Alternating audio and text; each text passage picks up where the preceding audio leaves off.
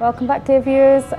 So we've just had our daily du'as, and that was a lovely start to the day, and hope you enjoyed that as well. We are now going to be introducing Brother Billal Ali to the specialist, where today's discussion that we're going to be having is about adolescent brain development. And there's a lot of hot topics going on at the moment in the media. So firstly, Assalamu alaikum, Brother Billal. Alaikum salam. Welcome again. Thanks, another thanks morning. for inviting me. Another morning and another discussion. Oh yeah. So I've been reading recently about talking about letting teenagers start school, college later, 10 a.m. because they're not programmed to sort of have early morning starts, and it's affecting their mental health, their productivity, and then also being aware that in some European countries children don't start school till 7 years old, and obviously Europe being our neighbours, it's quite different from the UK, isn't it? What do you think in terms of development for children? What is your sort of personal perspective on how we should be nurturing the adolescent brain and getting the best out of? That's a really interesting question, Sister Zahra. That's a really interesting question. I think that we have to look at the educational system. So we're in Britain. So the educational system in Britain was devised, 50 years ago, 100 years ago, 100 years ago plus. And what was the reasoning behind the educational system coming together? For example, in the Muslim world, we're told as Muslims that we should seek knowledge as far as China, and we're told in the Quran, Iqra, read, and there's all these different things about gaining knowledge. We gain we gain specialisms, or we just gain insights. Is it to become a more productive member of the society? Is it to work towards reaching your goal, your spiritual goal, and reaching the ultimate, reaching Jannah, inshallah, and be able to help people along the way, and whatever the case may be, and take care of your responsibilities. But in the West, is a different. The educational system that we've inherited is a different reason. Right. It's come out of the industrial revolution, or response to the industrial revolution, and so we have education on an industrialized level. So it's not about there isn't that much time to work out who is or wasn't that much time to work out who's a kinetic learner, who learns by touch, who learns by sound, who learns by visuals and things of nature. It needs to be uniform, because why? The factory needs to open at 9 and it needs to shut at 5. So we need to condition these people to be able to gain a certain level of literacy, numeracy, so that they can provide certain functions in the factory, and kind of like when the whistle goes, break for lunch, when the peeps go to your next lesson, when the, so it's about, it's been very productive. It's been being built. I'm not just critiquing it. I'm analyzing it and saying it's quite competent people that put this together. However, but it's not one size fits all, though, is it? That's where that's where we have the challenge, because there's so many different types of people in terms of learning approaches, in terms of, as you said, I kind of infer that maybe the children are starting to go to school too early. There's some Islamic literature that says you shouldn't really teach children till they're 7. Just let them play a bit. Just start drilling stuff into them so early. I know we're an organism, but there's only so much you can kind of take, and you burn people out.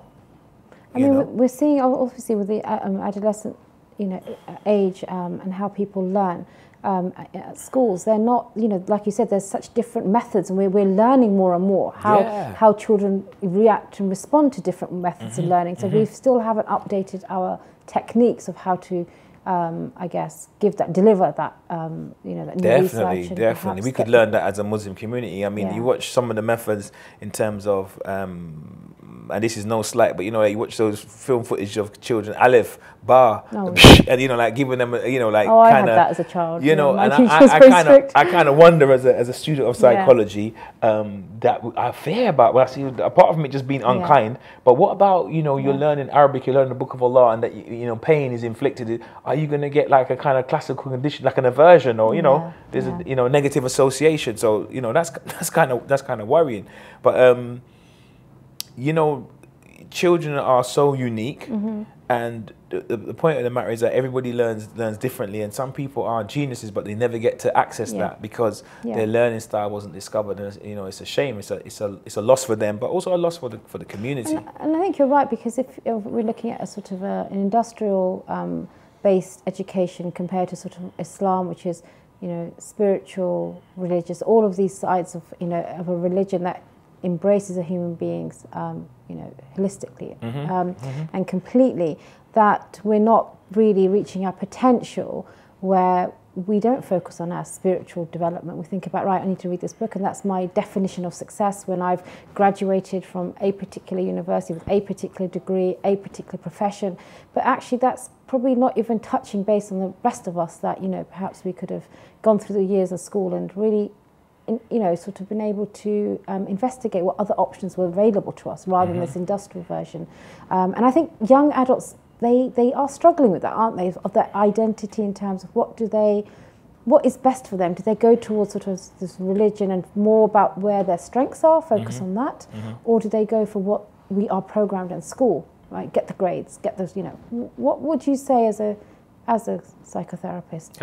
I see that a balance, the mizan, is what really would work, because there's the need for the psycho-spiritual development of the individual, but also we're living in a particular, say for example, those of us living in the West, we're living in particular types of societies where, you know, competence and productivity does have its place. I mean, it has its place everywhere, but in a particular way. Yeah, it has it, and you know, so in terms of meeting our responsibilities, for example, looking at the brothers, young men who become, I mean, young boys who are going to become men, they're going to have specific economic responsibilities as men when they grow up and become married.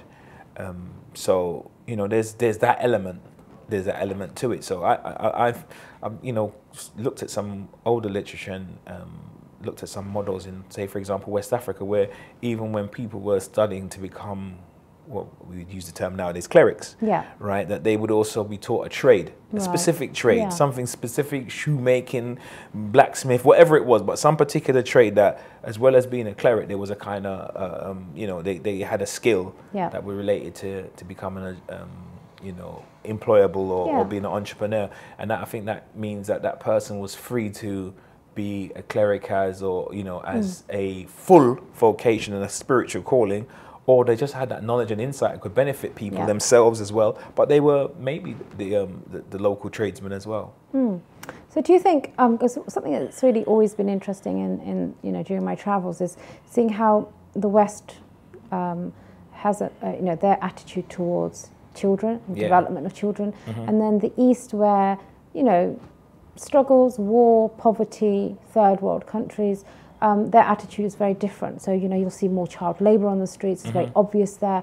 And the disparity between the two regions in the world, and we sort of, not strictly East and West, but do you think that there's more work to be done on that side of the world to understand children need, or is it a right attitude to say, you know what, just get up and get on with it? It's not, you know, so do we mollycoddle our children this side, or do you think it's something, are we too soft, or are we too strict on that side? I think that there's something, there are benefits. You know, I mean, a few hundred years ago in this country, as much as Britain may boast of being, you know, a bastion of democracy and or things of this nature, you know, everybody's developing. Every country is a developing country. Because it wasn't that long ago they were sending children up chimneys and you know, a whole Dickensian thing, and you know, children begging in the streets and whatever. So I think that Britain has done a good job, and many Western countries have done a good job with things like, you know, it's inherent now in, if you work in institutions that involve children, there's all, you know, safeguarding and child protection legislation. So I think those are good things. I think that there's no shame in Muslim societies learning from those things. I don't think we should be egotistical as Muslims, because there was a time when we were setting the pace and other people was learning from us. And I think that what enabled Muslim societies to develop and reach certain heights was Muslims came into contact with other civilizations and were able to kind of absorb that knowledge and kind of integrate it into the Islamic world, as opposed to seeing it as that's Kafir knowledge and this is the Islamic halal knowledge and that stays over there. It was a way of kind of, you know, critiquing stuff and integrating what could be useful. So I think there is some benefit definitely in learning from some of the structures in terms of child protection and safeguarding of children, because they are vulnerable. Children are vulnerable. Yes, they are. Children are vulnerable, and they do need protecting in that way. So I think that's definitely commendable in the West, the part of the West. It's quite sad because when you see children on the streets, and it's the wisdom they've learnt through their difficult life already that they've gone through, and I often look at them and think, do you have teenager tantrums or you're not allowed to have them because are you allowed that luxury? Are you allowed that luxury? Absolutely. And here we say, well, do they need to start at 10 a.m. and oh, he's having a temper tantrum because he's a teenager now, and we give there's so many excuses to teenagers here that and it's probably a good thing for them because we're understanding that, hormones are... You said teenager tantrums, and what's interesting is that there's research that's come out. It's been, it's been the body of evidence has been building for a while, but, talking about, adolescent brain development, and, the research is showing that, children, I think probably around the age of 6, the brain is fully developed, but about 90% developed, right, into its entirety. In terms of his weight and size, whatever. But in terms of the connections, in terms of brain connections, that hasn't developed, and certain parts of the brain hasn't fully developed yet. So you have this part of the brain which is called the amygdala, and that's a more kind of emotion-driven, impulse-driven, aggression-driven part of the brain, and it's one of the first parts of the brain that develops. Hence the terrible twos and these different things of tantrums and impulsiveness and being emotional. Then there's the prefrontal cortex, which is the kind of critical brain, the brain that deals with judgment, analysis, abstract thinking and things of that nature. And that doesn't fully develop until something like the mid-20s. Wow. So what happens is, although it exists, but put in stressful situations or when there's not time to think, or rapid situations, that the teenagers often, their thought processes often revert to the amygdala, to the emotional brain. So think of it as a thinking brain and a feeling brain. So they work off of the the feeling brain a lot, and that's why teenagers can be subject to, or partly this explains because there's a kind of neurological element, there's an environment element, there's a socializing element, there's all these different elements of the individual's personal psychological makeup as well. Some people are more introvert, extrovert, or different agreeable, disagreeable type of personality traits. But it basically gives us some insight into why teenagers can be impulsive, can be subject to mood swings, can be outraged, and take danger because risk and risk-taking behaviors as well is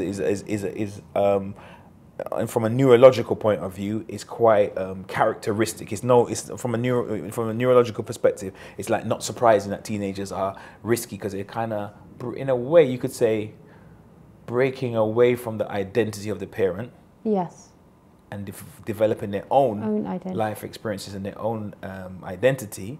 And like I said, neurologically, they're kind of wired to be risky because it makes sense that they're going to discover the world if they don't take risks. So there's an element of it that's healthy, but there's an element of it that gives parents, caregivers, elders palpitations when they find out the type of behaviors that sometimes teenagers are adolescents are involved in. Yeah, it's interesting that in some ways, the way that you're explaining it, you could see it as a positive because they've got the environment where they can express themselves, and that may be to an adult, temperamental, maybe mood swings here and there, unpredictable, but it allows a child to give that expression, and at that point, at that age, perhaps that's what they need. Although it's very difficult to tolerate from an adult perspective, but then because then like I said, when we look at children that are under go through child labour, and they don't have that luxury of someone comforting them saying, go and have a temper tantrum, it's okay, because perhaps they're orphaned, or perhaps they've gone through a wars issue, or the environment would not accommodate, the social environment would not accommodate. How does that impact a child's development in that side of the world where perhaps they've gone through a war, and and what happens to all those mood swings and the emotional sort of centre of the brain that you're referring to in sort of a healthy, normal child who's not gone through any major... It'd be interesting to look at the research in that, because as much as there's different factors that affect the brain. So in terms of what stage a person, it's not just age, but what stage of puberty they're at. So in terms of the chemicals, the hormones that are being released in the body. But I'm thinking about diet. in terms of certain societies, what type of diet that a child, in terms of nutrition, do they have sufficient nutrition? Is that going to affect their, in one way or another? Is that going to impact also maybe like brain development as well, because of what people's exposed to? Like, what's the impact of trauma on the brain? We know, at least we're clear about what trauma does to the mind. The mind is a kind of unseen element, right? That, the kind of unknowable part, but we know parts of it.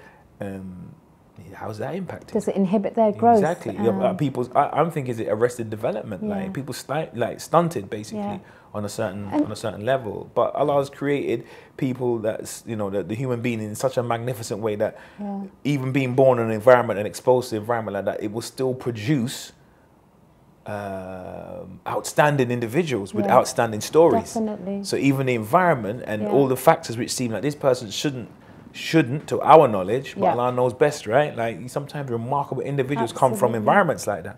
It's fascinating. It is, absolutely, and I think we can't. That's the beautiful thing about the human being. We don't know who's going to excel in the circumstances they're put in. But I was having a conversation recently about somebody's, their spouse, and they were saying that in their childhood, the father was absent, and the mother was because she had to cope with a lot, very emotionally absent. So the spouse, a husband of a friend of mine, the way he dealt with emotional issues was just to switch off and detach and not discuss things. And it was interesting to hear what his childhood was like, that impact of the parents, and perhaps that had affected him, that now he couldn't express himself so openly because he wasn't allowed to as a child. There was no output for him to tell his mother how he felt without the father. And it's amazing how, if we don't check in with ourselves, with our mental health, with our reactions and actions as an adolescence, going on from that into adulthood, we could have lifelong implications of not normal, abnormal behaviours, couldn't we? Which impact others then around us. So it doesn't have to be extreme. I mean, I'm using extremes. I've seen those children in sort of, quite dire situations, and your heart goes out to them. But even in our society, there's so much that can, that does affect us. But we've got to. Would you say that would be the best way to sort of always tune into yourself? And that's what we call those years, the formative years, isn't it? Because it's almost like that is where the individual personality is being formed. There's another saying, I remember one of my clinical supervisors saying, is that the child is the parent of the adult. So in other words, the experiences that we go through as a child kind of inform us, the kind of an individual that you have as an adult. Right. And a kind of like graphic example is that child that was raised in poor surroundings and poverty, and has a chance to make a good living for themselves, sometimes can be over ostentatious because they can remember, they're kind of rebelling against that lack of. So everything's about abundance and hey, this defines my self-esteem, because I remember those days of being elbowed over somebody's nice car, or kind of cast aside as invaluable. So childhood is key. Adolescent development is key, and be a little bit patient, be a little bit understanding, but that doesn't mean we accept the unacceptable, but that little bit of sabr with the young people. So we have to end it there. We've gone over time. Thank you so much. The wonderful point again, sabr with young people, showing them compassion as much as they might drive us up the wall. Bless them. But thank you so much, and pray for a blessed day for you ahead. And that's all we have time for at the moment. So we're going to head over to the kitchen, favourite part of my show as well, and we're going to join Fahima and Sana.